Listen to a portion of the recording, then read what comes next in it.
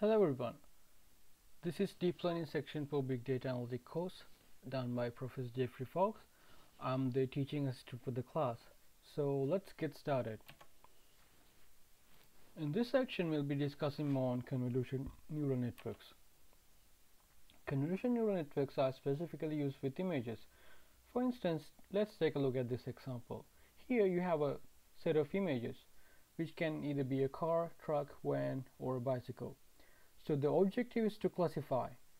So in order to create a classification vector, which is summarized from this softmax layer, you need to extract features from an existing image. In this image, you extract a specific feature, and in this flow, you are trying to extract different features which is responsible for saying that this is a car or this is a bus. So here in this phase, you'll be doing feature learning, and finally you'll be doing the classification. Convolutional neural networks are more involved with feature extracting from images. So this has been used widely in lots of examples and lots of problems solved by different people. So in our previous set of code examples explained, we use CNN as one of the tools to do the image classification. Convolutional neural networks is closely associated with the term convolution. So the idea is you have an image and you have a filter. So the filter identifies specific features. So let's say if your filter size is 3 by 3 and you are trying to identify edge information from each image, you will be doing a convolution from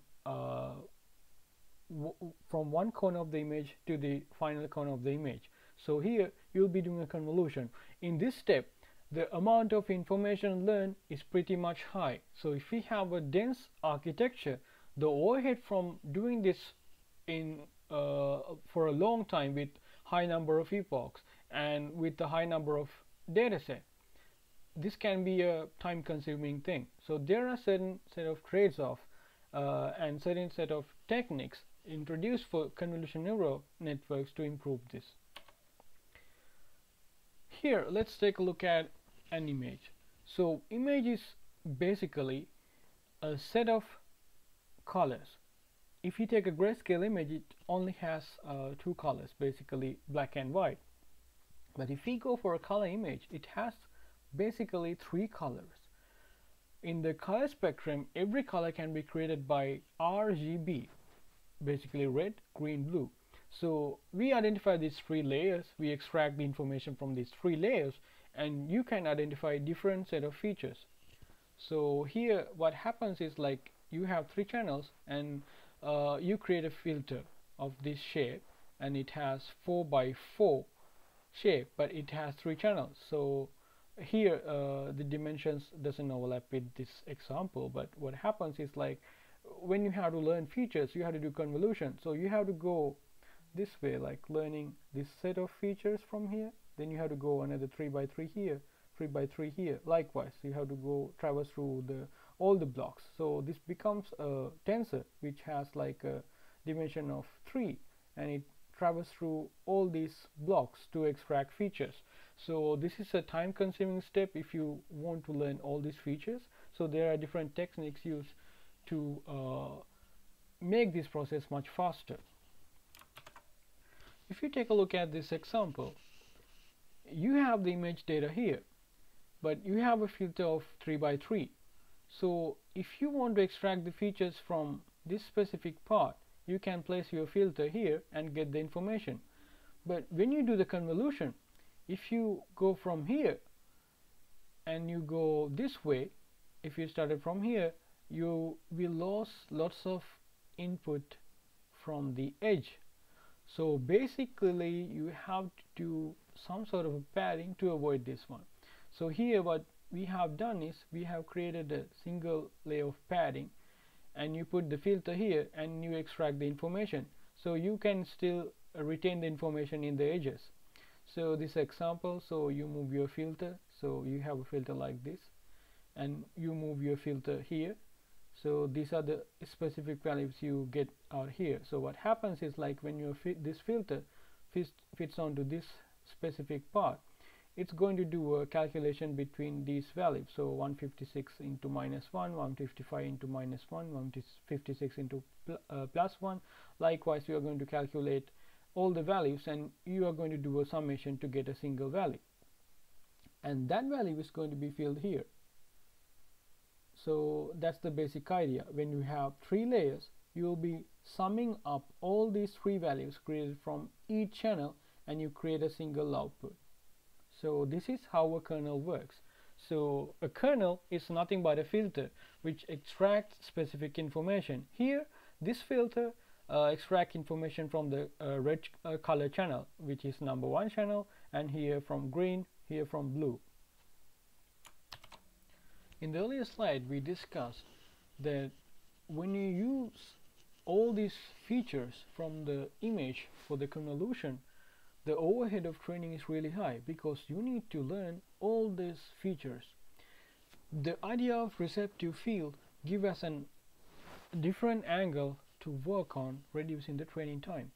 So if you can limit the area of learning into a smaller area, so you can extract the features in an efficient way. Let's say you are looking at the whole image and you are doing a dense learning, meaning you traverse through each and every element and you pass all these values to the next layer. So the receptive field in this learning is as same as the size of the previous layer. But if you can make the output from the convolution into a smaller value, let's say you scan a space of 3 by 3 and you learn 9 features, but you just extract one output from it. So the 3 by 3 goes into 1 by 1 tensor. So this way you can reduce the training time. So this is the basic idea from a receptive field. You scan a subspace and you extract a summarized feature set from the whole subspace that you scan. As I previously explained, when it comes to a color image, there are 3 channels. One is for red, other one is for green, and another one is for blue. So each filter that we need for the convolution needs to track each channel, and this filter, basically known as a kernel, has a specific size. So it's static once we create the model, so it doesn't change dynamically in the training time. So we can pick this filter size as 3 by 3 or 5 by 5. Basically the filter size is a square shaped one, so you don't pick a unsquare shaped value. And also most of the time this filter size is the length of a filter is odd to get the square shape. So if you take a look at this example, when the filter comes to this place, it multiplies each element by this element and sums it up and produce this value here. So it travels through all these elements and produce this space. So the full image size is 5 by 5, but the convoluted area is 3 by 3 because it goes here and create one value, goes here, create one value, likewise. So it just extracts all these features into a 3 by 3 shape. At the starting point, I discussed that we have to do some padding because we are losing edge information. So this is very important. When you specifically need to retain the information from the edges of the image, you have to do a padding. So padding means you're adding an extra layer in each side of the image. So basically this is done by adding zero padding or some sort of a random padding. Most of the time what people use is zero padding, but it depends on the application. So there are some instances people use different set of paddings, but it depends on the application. So when it comes to using different frameworks like TensorFlow to design your convolutional neural network, and you adding filters for the convolutional neural network, so there are 2 types of padding we need to learn. The first one is valid padding, the other one is same padding. The same padding means like when you do a convolution in an image, if you have a specific image size, if you don't think about any pooling technique, the output should be as same as the image size. So that's the same padding. So it has the same dimension of the original image. But when it goes to valid padding, as you saw in the previous example here, so you have the image size 5 by 5, but once you go through this image by doing convolution, the output you get is 3 by 3. So if you are losing some information, or you just don't pay much attention to the edge values, so this is called valid padding. So this kind of padding is used in different scenarios, depends on the application.